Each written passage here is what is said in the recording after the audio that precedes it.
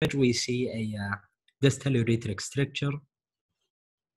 And on the last image, we see multifocal dilatation and strictures of the biliary tree. Based on these images, I would like to take your polling for what is the most likely diagnosis.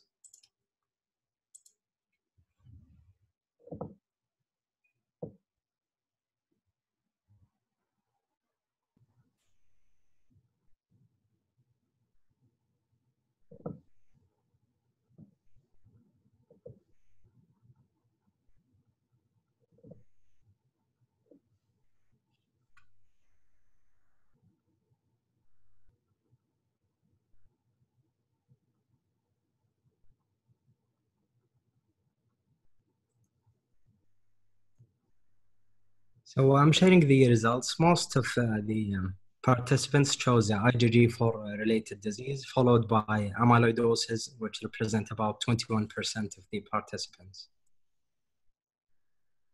The patient underwent upper GI endoscopy with the duodenal biopsy, which showed eosinophilic material, which stained positive for congruent stain, which is consistent with amyloid. So briefly, I'm going to discuss amyloidosis. This is a heterogeneous disease. Some even consider it as a constellation of diseases. It can affect any organ system. Amyloidosis has a male predilection. It also mostly affects middle-aged individuals. It can present in almost any way because it affects almost every system. It has been subclassified into primary amyloidosis, when it is a monoclonal plasma cell dyscrasias. Secondary amyloidosis is usually related to a chronic inflammatory process, which includes tuberculosis, rheumatoid arthritis, multiple myeloma, or any other form of chronic inflammatory disease. There is also hereditary amyloidosis, which has a strong association with familial Mediterranean fever. We have senile amyloidosis. We have also a localized form of amyloidosis, which affects a single system. And there is also dialysis-related amyloidosis. I'm going to concentrate mostly on gastrointestinal amyloidosis because this was the clue with our patient. The most striking features were in the gastrointestinal system. So in the GI, it mostly affects the duodenum, followed by the stomach, where it appears similar to rhinitis plastica. Next, it can affect the colon and rectum as well as the esophagus. The features in the gastrointestinal system includes diffuse wall thickening, intussusception. It can also cause hypomotility. It can also cause GI bleeding. And also it can cause luminal narrowing due to either infiltration or related to ischemia. Differential diagnosis for this appearance of gastrointestinal involvement includes infectious enteritis, bowel ischemia, other infiltrative processes like lymphoma, or any other cause of gastrointestinal bleeding. In regards to other system involvement, most of these are case reports. As you can see here, there has been some cases reported which involves the CBD causing bile obstruction and cholangitis, as well as urethric involvement, as is the situation with our patient. So I'm gonna move to case number 2. We have selected the CT scan and MRI images.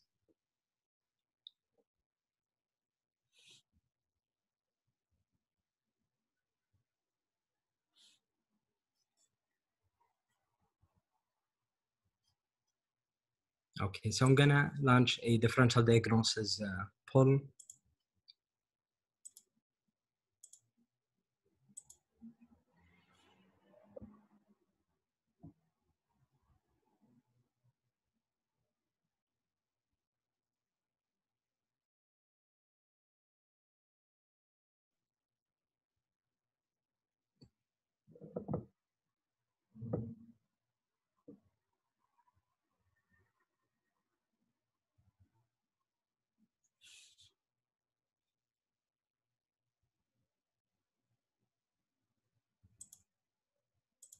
Okay, so most of the participants chose leiomyosarcoma, representing about 61%, followed by leiomyoma and ovarian fibroma.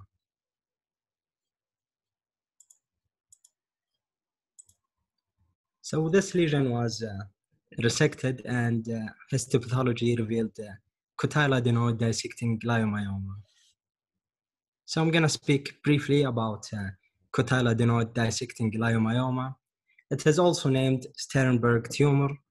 It is a variant of uterine leiomyoma, which is rarely diagnosed by clinical evaluation. It has a distinctive appearance, which is grape-like appearance with multiple exophytic masses. It is often misdiagnosed as either ovarian tumor or uterine sarcoma. It usually arises in the subserosal myometrium and extends along the lateral borders involving the broad ligament and pelvic cavity. The most important feature in the dissecting leiomyoma is that it is non-invasive. Usually it appears similar to the muscle signal intensity in both T1, T2, and post-contrast enhancement, indicating muscular origin. This is the surgical specimen, which reveals the distinctive grape-like appearance. Differential diagnoses for such an appearance include leiomyoma, intravenous leiomyomatosis, as well as leiomyosarcoma and endometrial stromal tumors. I'm going to show some examples of the differential diagnoses. Leiomyosarcoma, as we can see in this image, shows more heterogeneous signal intensity, and it is classically invasive. Intravenous leiomyomatosis, which is a variant of leiomyoma, which extends intravascularly and can go all the way up to the IVC and causes either bland or tumor thrombus. Last differential, which is endometrial stromal tumor. As you can see here, there is a large mass, most likely arising from the endometrium, dissecting through the myometrium into the pelvic sidewalls. As you can see here, the signal intensity is very distinctive, and it is intermediately bright rather than the dissecting leiomyoma signal, which is more or less similar to the adjacent muscles. Okay, so this is our third case. We have selected CT scan and MRI images.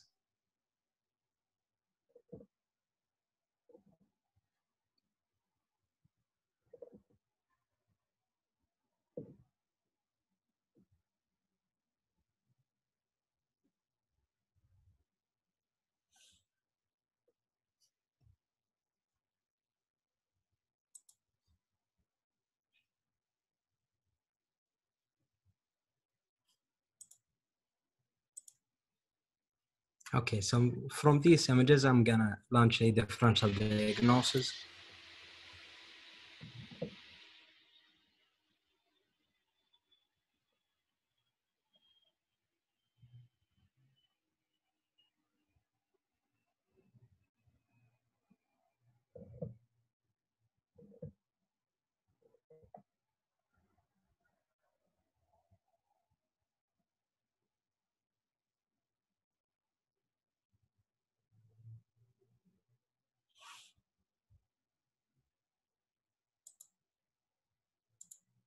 Okay, so most of the participants chose IPMB, followed by biliary cyst adenocarcinoma.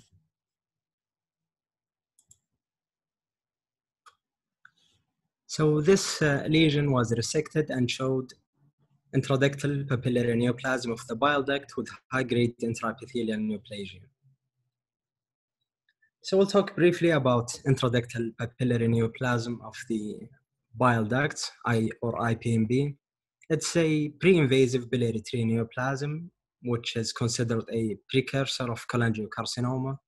It is more frequent in Asian. Other risk factors include primary sclerosing cholangitis, biliary tree malformation, choledochal cyst, or familial adenomatous polyposis syndromes. It usually manifests as biliary tree dilatation, either focal or diffuse. The biliary dilatation can be attributed either to viscous mucin secretion or mass effect from the solid component within the dilated ducts. It also shows a characteristic cauliflower-like papillary tumor with up and downstream biliary dilatation. The management for this lesion is surgical resection. However, it carries a better prognosis than classical cholangiocarcinoma. The recurrence rate is estimated from 20 to 60%, depending on the presence of invasive component. Differential diagnosis for such an appearance include hepatolithiasis, recurrent pyogenic cholangitis, or mucinous cystic neoplasm. This is my fourth case. We have selected MRI images.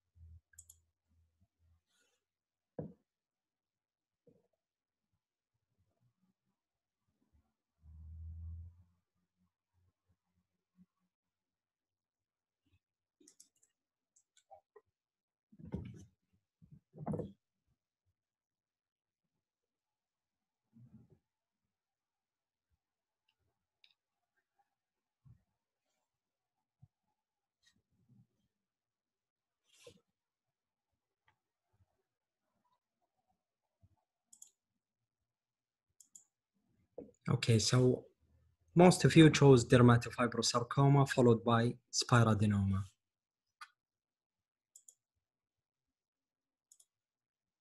This lesion was resected and the histopathology confirmed eccrine spiroadenoma.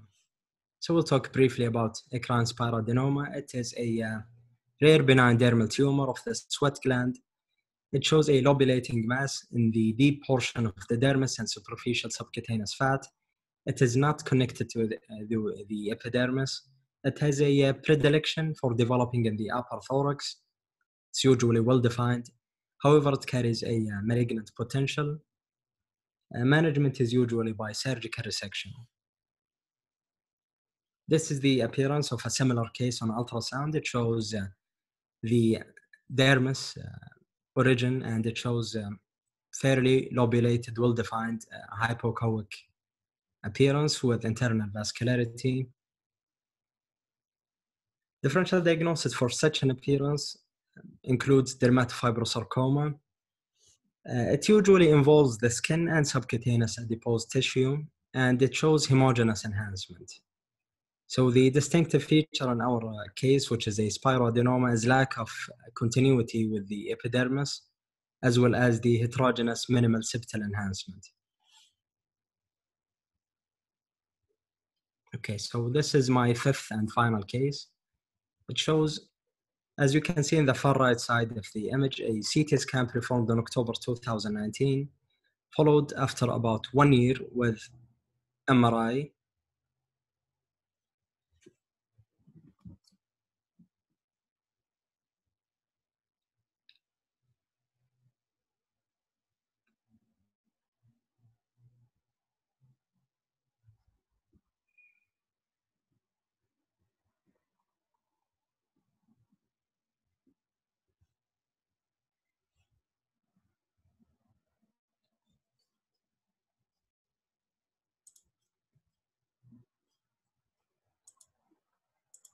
Okay, so based on these images, what is your most likely diagnosis?